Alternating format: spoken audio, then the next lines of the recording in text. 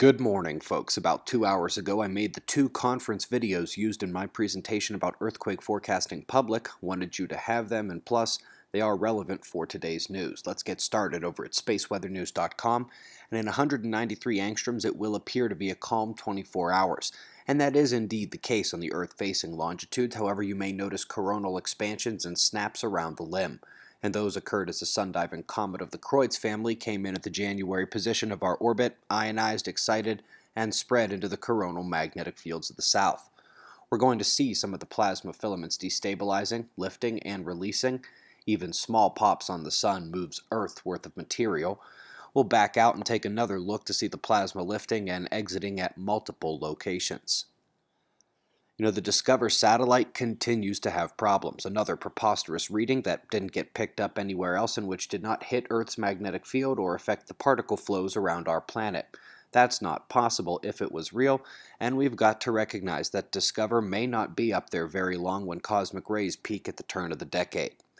While the primary coronal holes are sparse everywhere but the polar region, we are indeed seeing a large breadth of darkness that entered the Earth-facing position yesterday and is crossing through. Moving to seismicity, where a 6.8 struck the crust south of the Philippines. Luckily, it appears to have been less damaging than it could have been. Our forecasting model actually missed this one.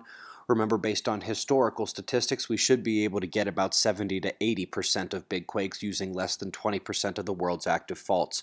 We're at 75% success right now and way below that cutoff average. Details at quakewatch.net. We also had Sakurajima go off early yesterday. Not its most visually spectacular eruption, but does mean we'll need to get focused back on the northwestern Pacific.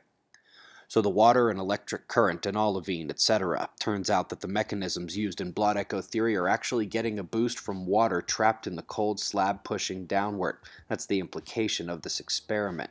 These thin lines of water are able to store and discharge an incredible amount of energy. This principle may actually explain how the global electric circuit could be active at depths.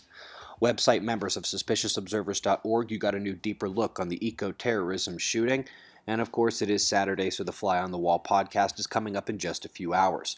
You're going to see major weather concerns in the U.S., Europe, and one leaving New Zealand. We've also got a null school run and shots of our star to close. It's 5:45 a.m. in the new Valley of the Sun. Eyes open, no fear. Be safe, everyone.